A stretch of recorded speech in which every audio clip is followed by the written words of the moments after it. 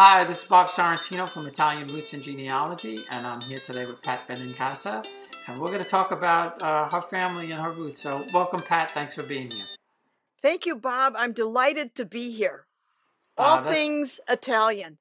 Absolutely. Yes, indeed. Yes, indeed. And so where are you located? Well, I live in St. Paul, Minnesota, but most of my family, when they came to this country, migrated around the Detroit area in Michigan. Oh, okay. So you're the first Italian from Michigan so far. So I've had Illinois, and I've had Ohio, and I've had Pennsylvania. So okay, this should be fun. This should be good. So my first question to you is, when and why did you start researching the family? I think like most of us Italians, we grow up with all these stories. Uncle so-and-so, Grandpa did this, but we get to a certain age and we begin to want to know more.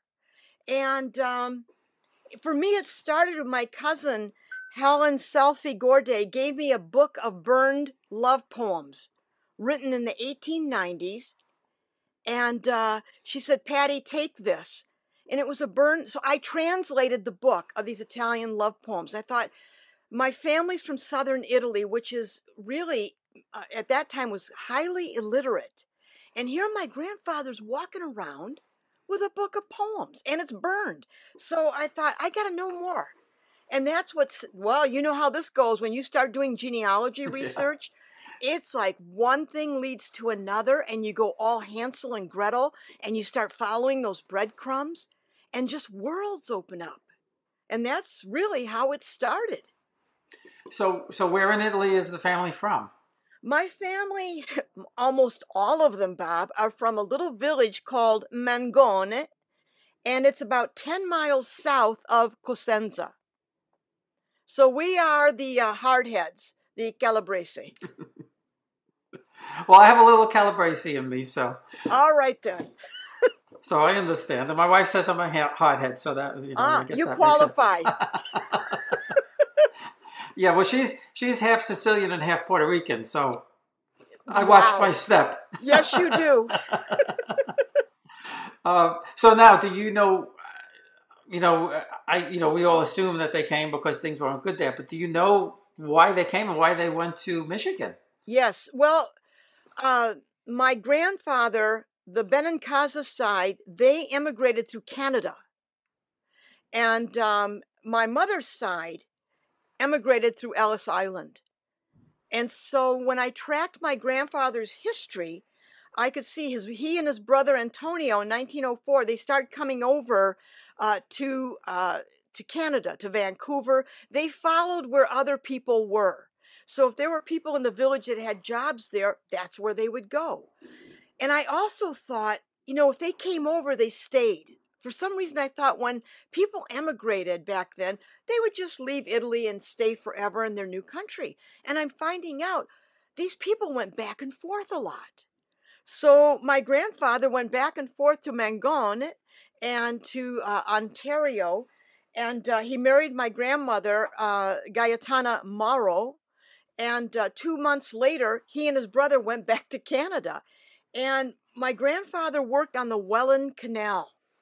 And that was a huge project in Ontario. And when I did the research, I found that they hired many, many Italians. And there's this whole world of information, Bob, that was just opening up. Also, my grandfather had a prosthetic left hand. And I wanted to know, how did he lose his left hand? Come to find out, he lost it at the Welland Canal.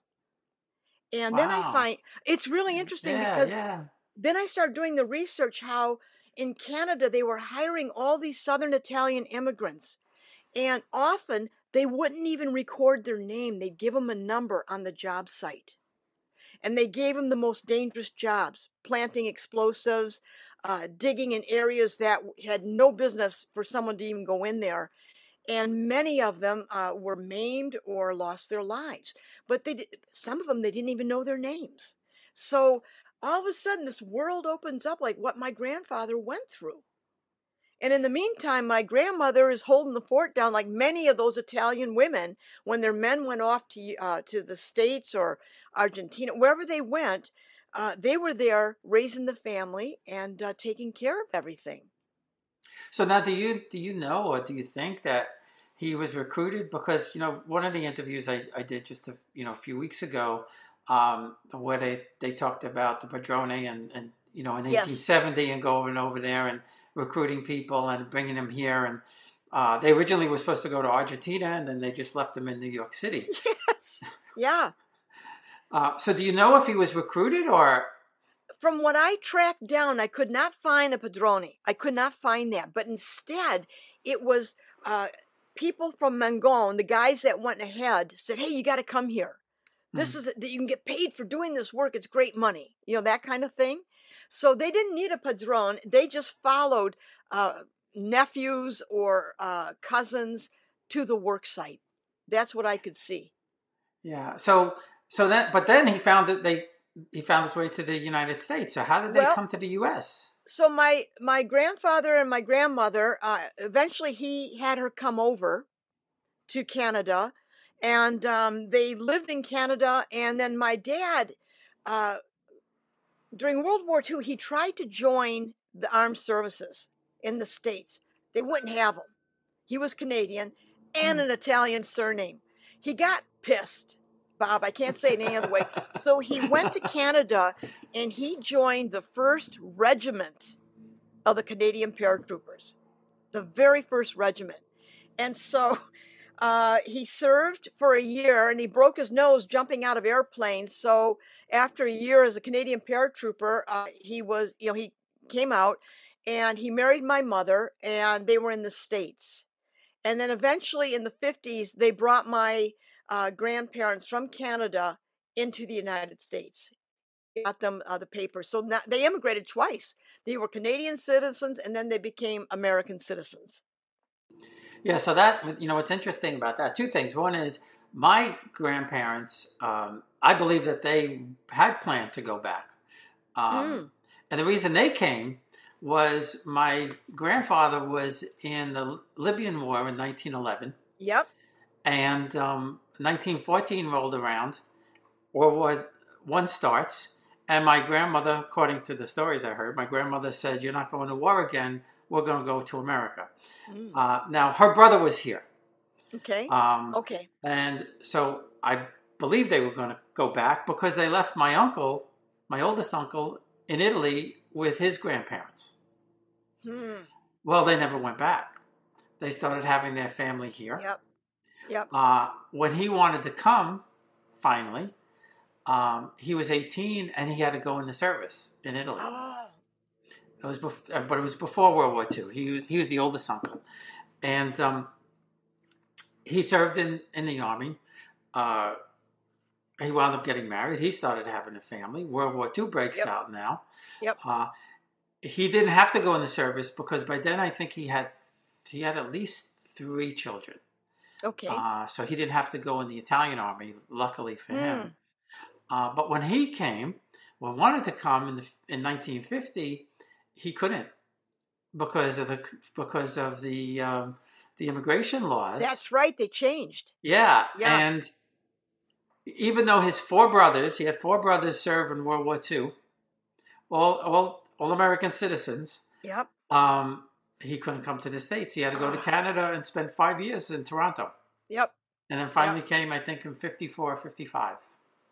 When we think about family, I try to put when I was doing genealogy, one of the things I tried not to do was look at them through modern eyes. So for my Yeah. grandmother, tilling the soil, raising 3 babies, I could have thought of her as being victimized, oh, the injustice of it all. But those women didn't think like that.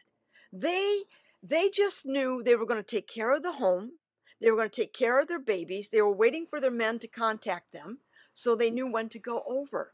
And I try to put myself in that position. I mean, how scary it must have been. Uh, you know, they're going to a country that they don't speak the language, they don't know.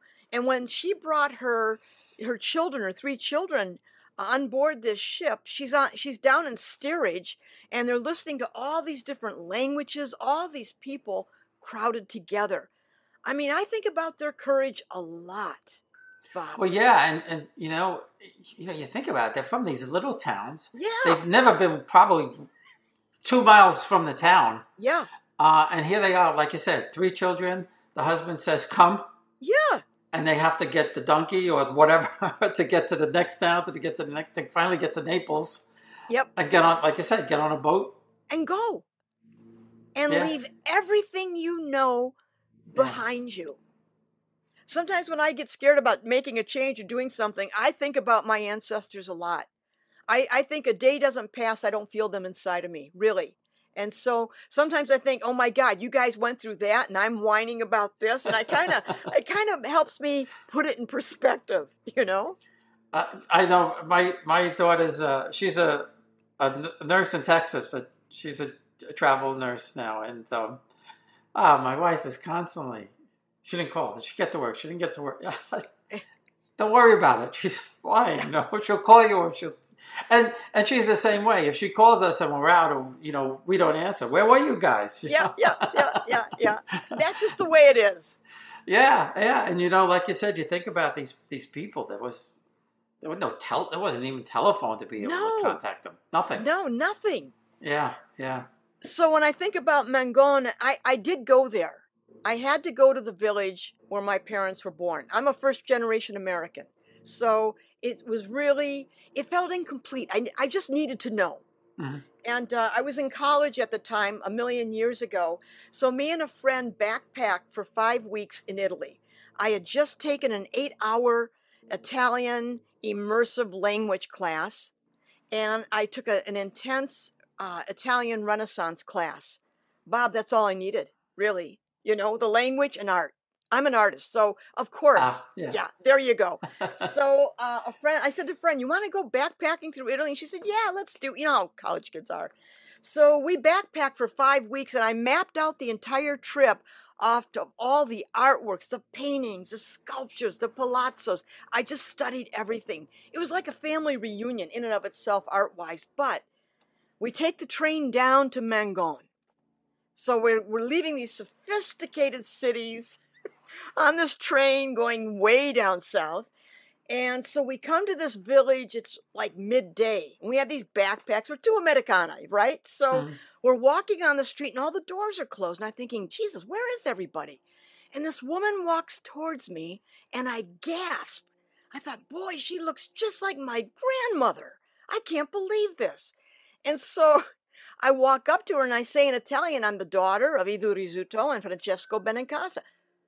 Bob, the doors fly open. People are coming out. And next thing, a lot of this and a lot of, and the cheeks, the hugging. So then we have to go from house to house. So my friend Barb and I say, we go to these houses. And what do? They bring out stock, the brandy. Each house, they poured half glass of stock. Salute, salute. We go to the next house. Salute, salute. 5 houses down, across the street, 5 houses back. Now I'm 5'2", and that's a lot of salute, a lot of stock. So that was like the beginning of this incredible trip. And the villages were like that mud hut whitewash. And I stayed with my Zia Caterina, my grandmother's sister. And now we're American kids in our 20s. Now, what do you know at 20, really? Yeah. And so I'm thinking we're going to stay at her house, and I'm thinking a kitchen full of, we go in and she has a brazier for heat. I mean, it's that basic. Mm-hmm. And then she said, tomorrow we're going to go to the bakery. And I'm thinking, oh, yeah, donuts and this and that. So we get up, we go to the bakery. It's a whitewashed building with a big oven in the middle. That's the bakery. So it was extra. They brought out the best food, supersata, sausage, everything they owned. And it's very poor. They gave us the best of everything. And then I went to the house where my dad was born.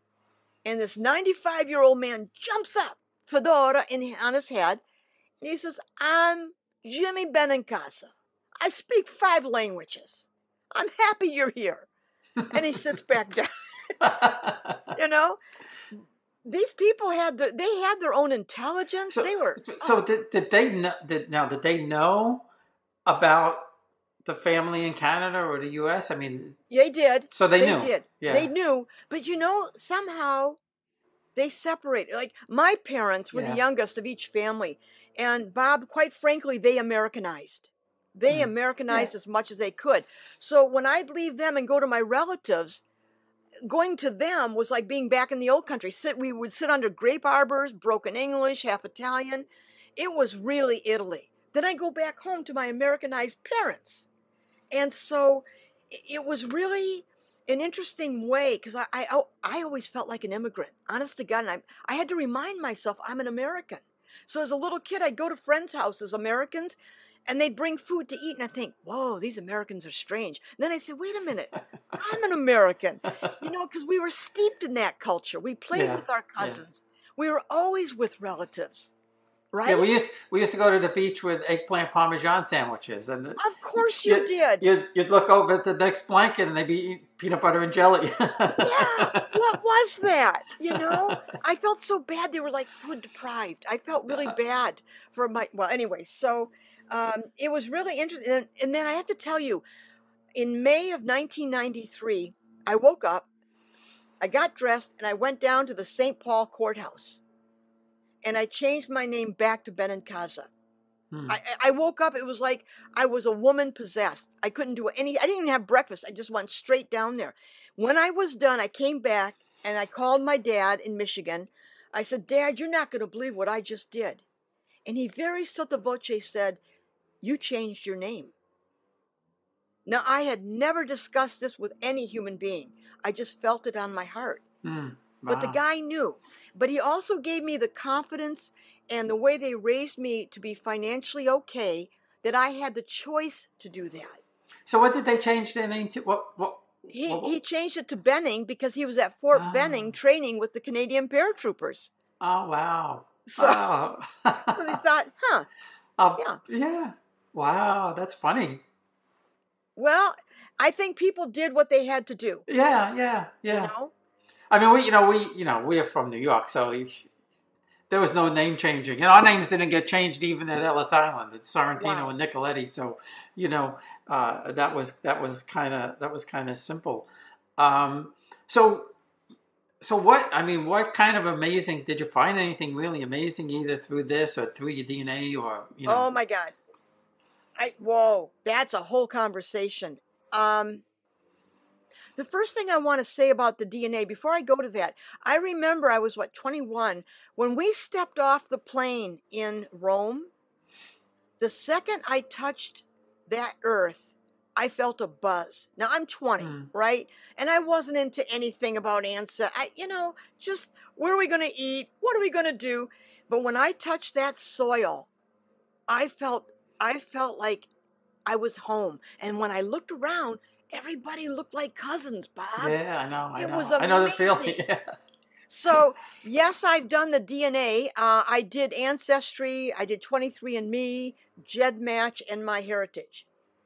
And basically, I'm 96% Southern Italian and 4% from the Levant.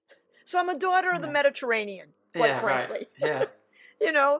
But I think in doing genealogies, that's where it gets really interesting because they're not just paper and records of here and there.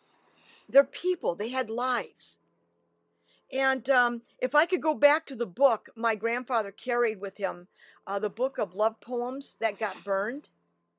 The story was in Canada when Mussolini declared war and joined the Germans. The Royal Canadian Mounted Police, within an hour, were banging on doors of Italians. And my grandfather, with his one arm, took the book and he went to a wood-burning stove and he threw it in the stove and he closed it. Because they were looking for things that would make you suspicious or that you were too connected to Italy. And so when they left, he pulled the book out. And that's why it got burned. And so it's a history. Again, I didn't know what Canada did with the Italians, and it was kind of a dark time for Italians in Canada. And so I never would have known that had I not started doing this research and finding out about these people. Well, and we just, I don't know if you've been watching it, the Stanley Tucci show. No, I haven't It's, seen it yet. oh, it's fantastic. He's Okay. done, oh, you have to watch. He's in the second season now. He's going through Italy and doing a tour of each region and the food and everything. Oh. But the last one, he was in London, and I had no idea. He said there's 500,000 Italians in London now. I had no idea there was that many. And they did the same. They did the same thing over there. There were streets that and he showed the videos of them taking the Italian names off and all of that kind of stuff. And we know here in America what happened. My grandparents had the card. I have their cards with their photo on it. And it's quite shocking. And again, like I said, four of my uncles, served in the military. And but yeah, it was. I didn't know about Canada, and I just learned about England. I didn't realize that they were all doing the same thing. And in Britain, they were nicknamed the Britallions. Oh, and really? That was disparaging. That they were called that. That was not good. So these countries dealt with Italians wartime, and again, that's part of who we are. Yeah. And going back to the DNA, the ancient Romans always had busts and death masks of their ancestors. So when you went into their atrium or their house, you'd walk through a row of their ancestors. And I kept thinking about that, and I thought, wow, modern day death masks and statues for us is Ancestry.com. That's our modern day equivalent. We can't take their busts, but somehow we live with an awareness of these people. And they're encoded in us. Their joys, their sorrows, what they did. I mean, I think about that a lot. In fact, as an artist, I feel that my work has been guided by them. I absolutely feel that. I would think so. And it's funny. I just started up a little thing. We're kind of trying it out with doing research in Italy. I have a friend who moved there. She moved there permanently. My fifth grade girlfriend from grammar school. And so, we're going to start doing some research and stuff. But she has a friend who's a graphologist. Oh. Now, some people say it's a pseudoscience. Some say it's nonsense. I kind of fascinated by it. But I sent her my third great-grandfather's signature, Count Giacomo. Yeah. And she did a personality trait on him, which of course I didn't know him, so I couldn't opine on whether it was right or wrong. But then I sent her the little card that my grandmother had sent to my cousin, and has her signature on it. And I would have to say she was like 90% spot on with what my grandmother's personality was. Really? Yeah, it was very interesting. Interesting, yes. So like I've been trying to tell people that whether you believe it or not, and the funny thing in Europe, they're big on that kind of stuff. They're big on graphology in Europe. Here, not so much. But I said it is interesting. It is an interesting kind of thing to send somebody a signature or a letter that they wrote. Yep. And have somebody come back and say this is what they were like. So, but I'm lucky in that on some sides of the family, at least my father's family, they were all literate. Mm-hmm. My great grandfather on my paternal side, he was an attorney. Oh my gosh! And his father before him was a pharmacist. Educated. No, they were educated. So we have signatures. My mother's family, my grandmother's got an X. Yep, a lot of them did that. Yep. And on her alien card, there's the X, and my mother's sister signed for her. Huh. Because my mother's sister by that time was probably she was probably late 20s, early 30s or something like that. It's interesting on the literacy. I don't know why my grandfather was literate, that he had books of poetry, which is so out of character for the region when you think about it. Yeah, no, very, yeah. And then my cousin found letters from him to his oldest daughter, my Aunt Teresa, Teresina, a tortilli recipe. And he wrote it out. And his writing was beautiful. And the script was just gorgeous. But my grandmother did the X. We'll be right back. Experience Italy like never before, traveling with a scheduled group or create your own bespoke tour with friends with PhilItaly.com. Pack your bags and follow Phil. That's www.philitaly.co.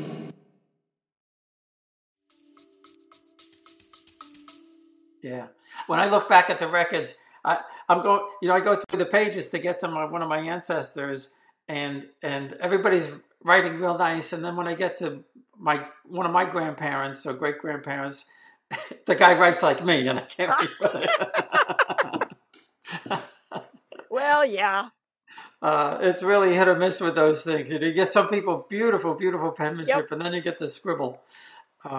So I asked before, and we kind of went into DNA. What did you find, like anything really, really exciting that you didn't know when you were going back in time? I just think that their stories. It was their stories on a personal level.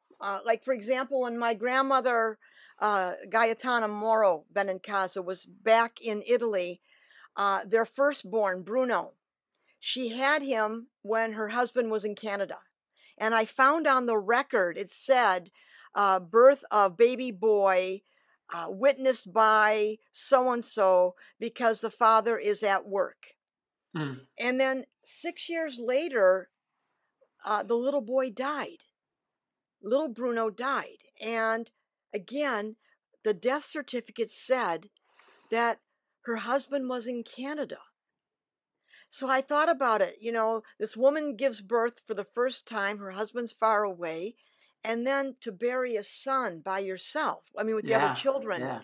I mean, that was really poignant to me, that so much happened. So when I wondered, when she left Italy, did she feel like she was leaving little Bruno behind? And how many women did that?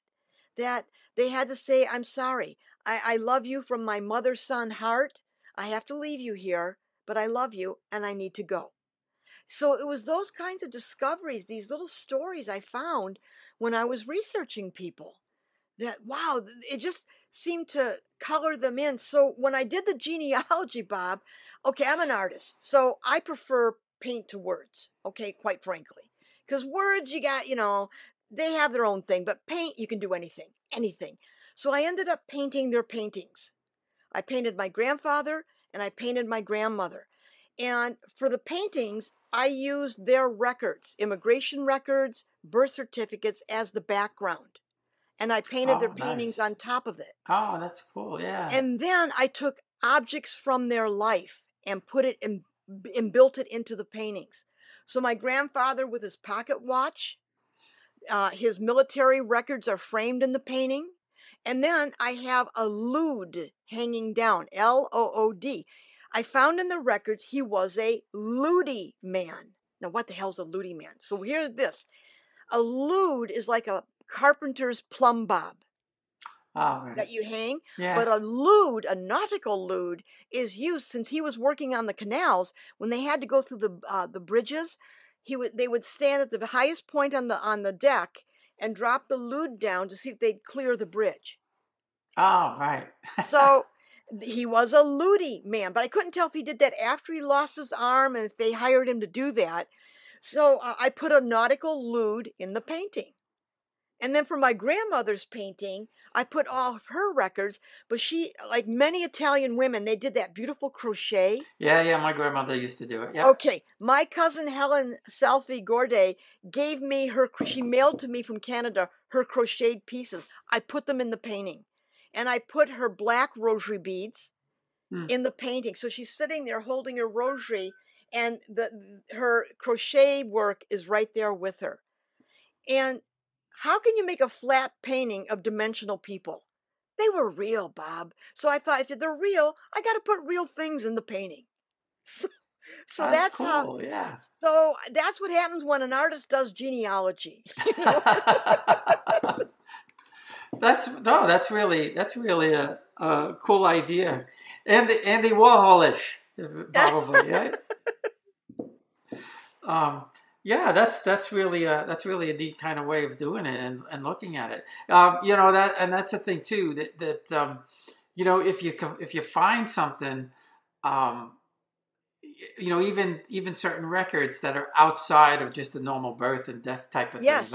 I was with the help of Family Search, I was able to. Well, they came across um, the will of my let's see fifth. I think he was my fifth great granduncle, but he left everything um, to my fourth great grandmother Okay. because all the men were dead. Ah, He okay. was the last one left. He had no children. His two brothers died before him, Oh, and he said in this will that he did not want to leave anything to anybody who was not named Deriso. okay. So he had to leave it to the girl. Yep. Well, that was And yeah, yeah, which is that was a big deal. that was a very, very big deal. And within this part of this whole thing was not just the will, but also what it showed was how he thought. Yes. Right, that was one Yes. part of it. The other part of it was he left money to the church um, in perpetuity. Really? That so much he wanted so much money to go to this church forever. Huh. So little things like that. And Yep. eventually what happened was someone along the line, and I forget exactly who, had a male heir. And this male heir uh, fought the will. I was gonna say contested it. Yeah, he tried to get the money back, which wound up getting all lost after Napoleon attacked Italy. And, Yep. you know, this at least this family lost everything. But like I said, you get an insight into how this man thought Yes. in 1630 or whatever it was, 1670, whatever it Yeah. was. I mean, I have a few things, a few different Facebook groups that I have, and I belong to a lot of ones. But one of them is they do noble family type of things, and they had this party. I think it was in Florence. I think they have it every year, where they dress like the people from the Oh, 1700s. cool. And I said, I'd give anything to be able to do that. Yeah. And the costumes are just outrageous, Well, and yeah. they have it at a big castle and all of that kind of stuff. Oh. And I even my wife says it. Wouldn't it be great to maybe not go back and live in that time, but to be able to look down on how these people are Yes. living? I've often wondered that. Sometimes when I go to bed at night, I talk to my ancestors. Sometimes I say, let me see where you lived. Even if I don't Yeah, remember it in the morning, take me there. I want to see what you guys did. How did you think? What were you doing? What was your yeah, life like? yeah, yeah. I mean, I know, my great grandfather, the one who took care of my uncle, he owned a cow or two, Oh, and he was the village milkman. He would, and we have my cousin was smart enough to interview my uncle in Barres before he passed away. And, my uncle says he used to walk through the town with his grandfather, hmm. and they would stop at the house, and he'd milk the cow, and he was the village milkman. Well, there you have it. My dad used to talk about being on a little donkey, and his mother would take him to the countryside, which is really what Mangone was, very country, to pick up wood, twigs for fire. He actually remembers sitting on a donkey doing that, Yeah, yeah. you know? I mean, we're so close in terms of age to that connection. We're not that far removed, Bob. No, we're not. We're not. And I felt the same way you did. We only made one trip to Italy. We're going next Wednesday. Finally, Wonderful. it's 2 years. We had to cancel it twice because Yeah. of COVID. Yep. But I remember we were in we were in Sorrento, and I don't know if it was. I think it was there. We were going to um, I guess an outdoor market or something like that, and we Mm-hmm. were walking through this street, and I looked in, and here was this woman. My grandmother, my mother's mother, was a big woman, uh, and I look in, and here's this woman with the white hair, big woman, and the whole yard is filled with tomatoes. Oh, yes. And she's sitting there with a big smile on her face, peeling tomatoes. And I said to her, I said that could be my grandmother. That could have been my grandmother, my great grandmother, sitting there. Yeah. You know, and these are the things. I don't know if everybody gets it, especially the younger people. Their life was so simple, but yet so full. You know what I mean? Yes, I do. I do. And then growing up in the 50s in an Italian American household, Yeah. I think oh my God, it was like understood that day or night anybody could come to the house. Yeah. Just day or night, okay? And then not only could they come day or night, and they did late at night, the table was covered. I mean, covered in food. And I always thought that was like normal. That's what people did. But that was a way, the cousins did the birthdays. We hung out together. We were in school together.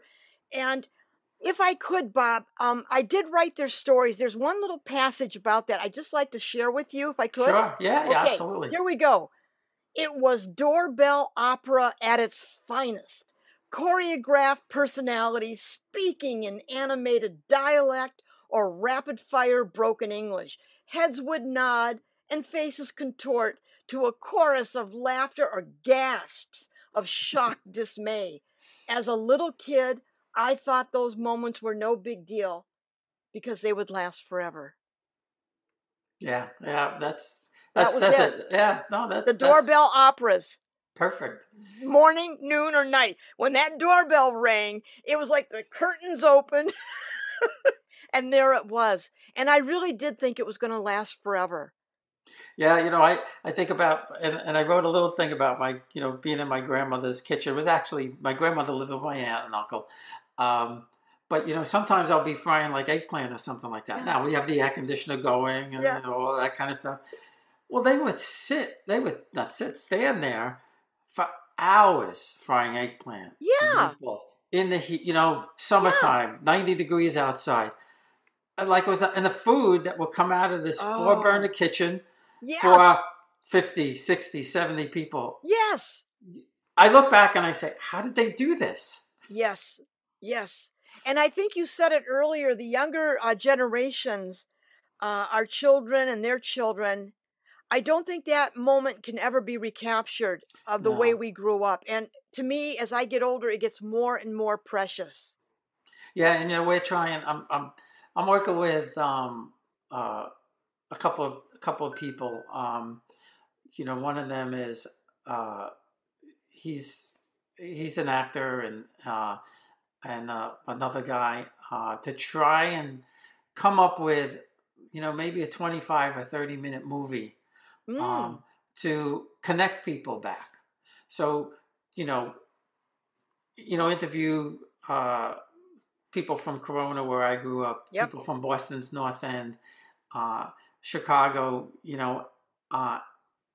and tie that back to Italy so that the kids could understand. And Yes. one of the things that they said, the younger kids, if you brought them to Italy and brought them to a cemetery or something, they'd be shaking their heads like, "Why am I here?" But somebody came up with a good point and said, bring them to a discotheque, bring them to a club where they'll meet Italians of their age. Yeah. Yeah. Oh, yeah. So that they could connect with them and then start to understand the difference, and why we need to be tied back to them. Because, one thing that scares me and some of the other people is we're going to lose all of that. Very soon, if some of us don't do something about it, we're going to lose it all. In a way, I feel that as an artist, I was compelled to paint their stories for that reason. Mm-hmm. And I wrote their stories out, the discoveries I made, because somewhere in the universe, I want it there. and I shared it with the family, and I shared it with all the relatives. It has to be documented. Their lives mattered.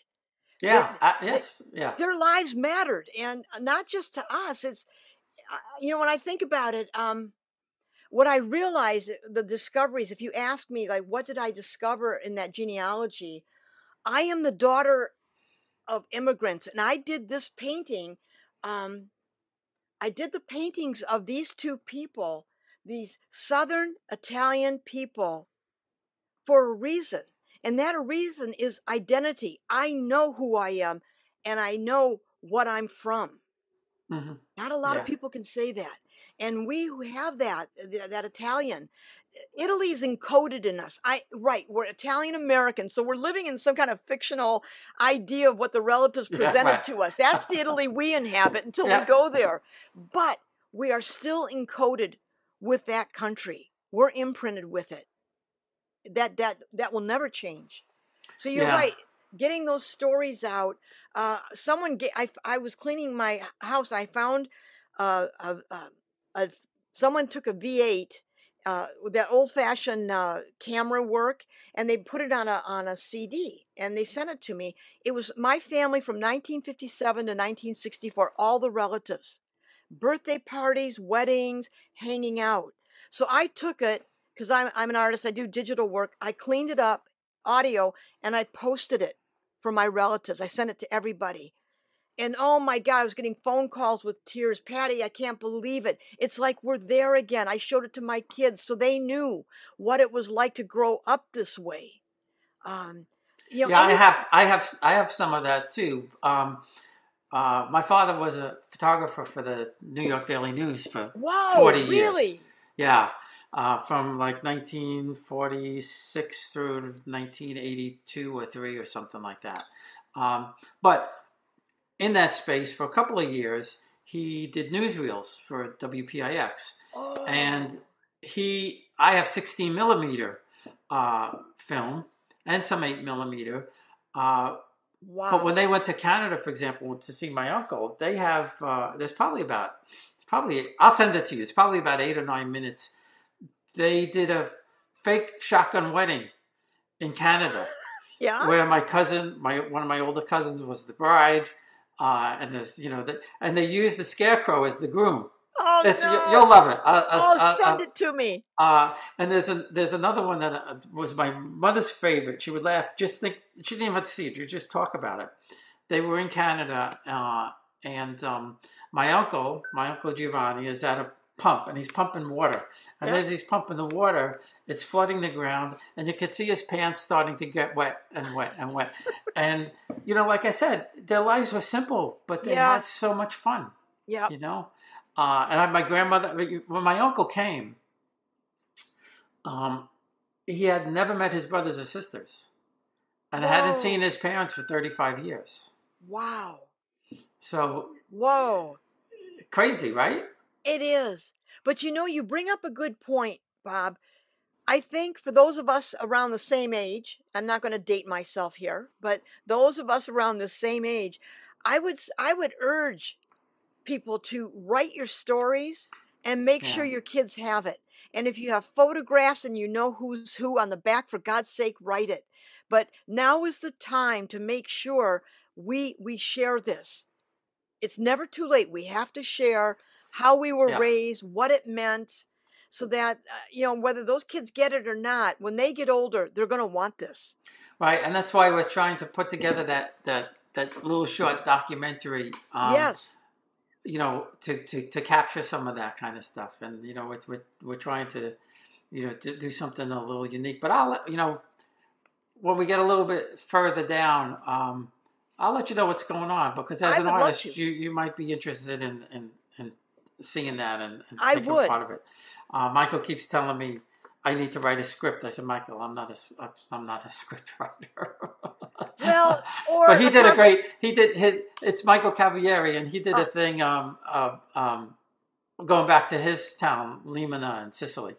So we're trying, we'll see where it goes, but you'll figure it out. Yeah, that's what he said. Don't worry. He said the main thing, he says, you need to capture your passion. He said the other stuff is the other stuff's easy. He says, you know, you don't have to be a script writer. No. I need to capture your passion. So Passion first, everything follows. That's at least as an artist, I can say that honestly. Yeah, well, that's what he's telling me. That's what he's trying to. And the funny thing about him, we met through somebody, the person who's doing my tour, Letizia Sinisi, who did my tour, and I had seen Michael before, and I tried to contact him, and nothing happened. And then she mentioned him. Okay. So I said, I've been trying to reach you. And you didn't answer. He gave me his phone number. Okay. Anyway, I grew up in College Point in Queens, New York. He grew up, he's younger than me. He's, I guess, 20 years difference or something like that. He grew up in Whitestone, the next town over. Okay. Boy. And I was born in Whitestone. So I said to him, I said, Michael, do you know this? Yeah, oh yeah, I know this. You know, and so it was, you know, I don't believe in accidents. Oh, I don't either. No, we're meant to intersect. Yeah, yeah. Absolutely. Yes, I would agree with that. So it was really great. I said, do you know the butcher shop? Yes, I used to go there with my father. And I said, I used to go there with my father. Oh my God. Well, listen, Pat, this has been fun. Really, really great fun. I enjoyed this immensely. I did too. Thank you so much, Bob. This was wonderful. Oh, thanks. And if you have if you have a website or anything, or with things with your art, just send me that, so I'll include it all in the post and everything. Would you? Like I'll that. send it to you because I have a section called My Calabria with the paintings and their stories. So I would love to send that to you. Oh no, that'd be great, and I'll put it all in the blog so everybody else could see it. Okay, and first of all, buon viaggio. Have a great trip. Oh, that's going to be fantastic. Enjoy. All right, thank you. Okay, bye. Bye.